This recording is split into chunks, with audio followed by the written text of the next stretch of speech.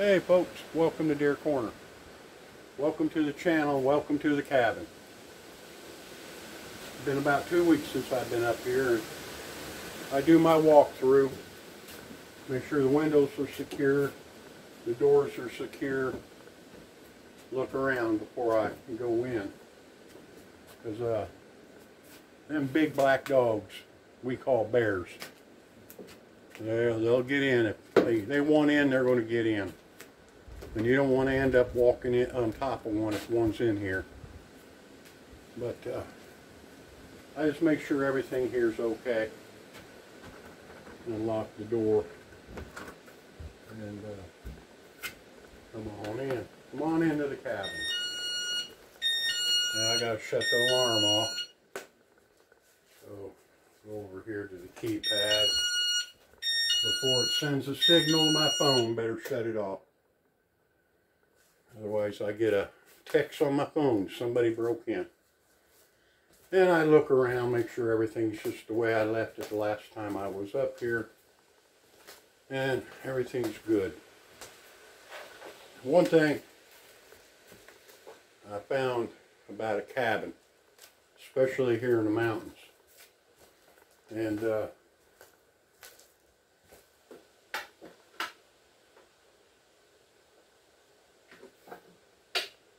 that's these things right here.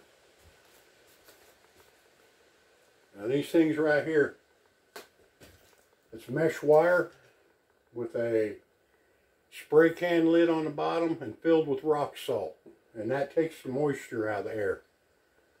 So when you come in here, it don't smell moldy. It don't have that wet smell. Things don't rust. My furniture don't get moldy.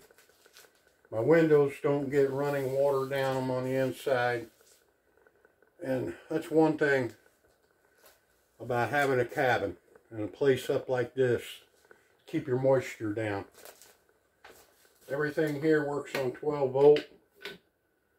And I got a solar system that runs everything up here. Everything seems to be okay. I'm going to start getting moved in, and I'll bring you right along. Got my groceries brought in, put away, got things put up.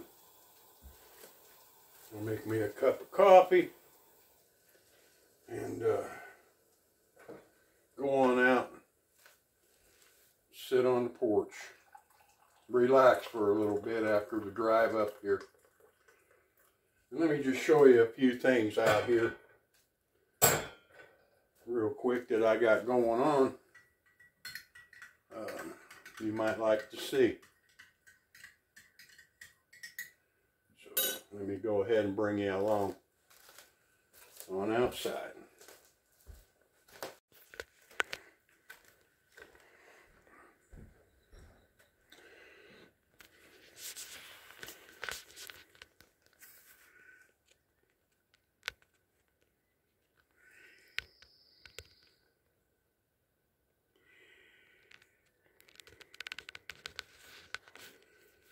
This is off my porch here. And if you look at all the undergrowth, and if you notice there's no hinge cutting, no trees being cut down to let the sun come in. And look at all the undergrowth out through here, just off my porch. That's where it starts, off my porch. 360 degrees from this cabin. It took years, grant you, to get it going. But if you look at all the undergrowth, how thick it is down through there. And that's what the deer like. But if you notice, again, like I said, there's no hinge cutting. I'm not cutting trees down. I'm just bringing in native plants, putting them down, and letting them grow. A lot of browsing here. Now, grant you, this is only around 20 acres in the middle of this wooded area, but this is why the deer come here. It's why the deer are here during hunting season, coming in here and browsing. It don't happen overnight. This took years of development. Actually, it's an art, and I enjoy doing it.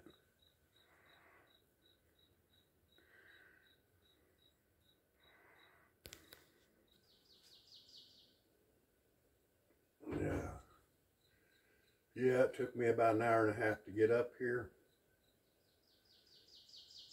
Time to sit down and relax and enjoy what I like to do. And just looking out through here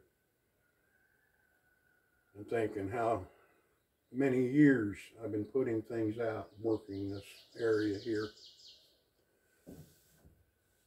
When I got here years back, it used to be open. You used to be able to see a long ways down through there. Took years of developing, planning. It's an artwork. I enjoy doing it. Get all this undergrowth, all the browsing I need for deer during deer season gets started. And like I said in a previous video, what I have here, I'm not doing the whole area. I'm not doing all of it. I'm doing 20, 25 acres. You only hunt an acre or two at a time. But I'm just developing and expanding right here, starting at the cabin. But there's no magic dirt. There's no magic dust. There's nothing you can pour on the ground for deer habitat. Things, to me, just getting too commercialized.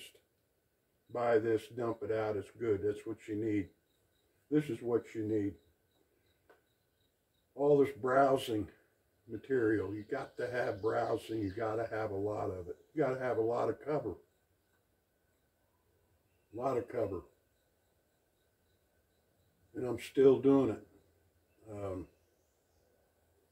I got seedlings at the house of osier dogwoods. I got 2 of them that are about 12 years old. And I get clippings off of them. That's what I got right here. I got 5 cans of these. There's 10 in a can. They're sprouted. They're ready to go out. I cut these and put them in a can, about half full of water. About 3 weeks ago, I stuck them under the cabin. Got up here. I just got one out and look at them, but they're ready to go out. I'm still putting things out. I'm still developing, still building. Got a stand that we got up late last year, and that's where these are going. And they'll get about 2 foot tall, 2.5 foot tall. Deer browse on them, yes, but next year, that's where these things start coming in for that stand. So it takes time and patience. And when I get up here, like I am right now, sit down and see what I have developed, what I have built throughout the years, it's enjoyable. I just enjoy doing it. Like I say, it's an artwork.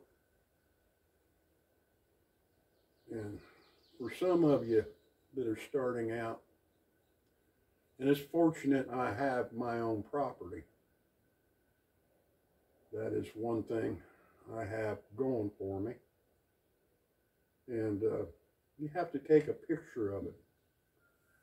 You have to take a mental picture of what you're wanting, what you're looking to gain, what you're looking to get. And adding to it in your mind where you want to be. And I'm there. Right now, I'm there right here. I got a lot going on. Still building on it. Still adding to it every year. And that's all, it's just all up to you. It's all up to you on what you want. So I'm going to bring you along when I get these out. Take you out to the stand, show you what's going on. I'll get to that in the morning, tomorrow morning, and I'm just going to sit back and relax and enjoy the cabin, enjoy the front porch. Tomorrow I'll get out and get busy. Like I say, when you're out in the woods, be safe. Rather be safe than sorry. And just be careful out there. Leave me a comment. Go ahead and subscribe. I'll get back with you. And thanks for coming along.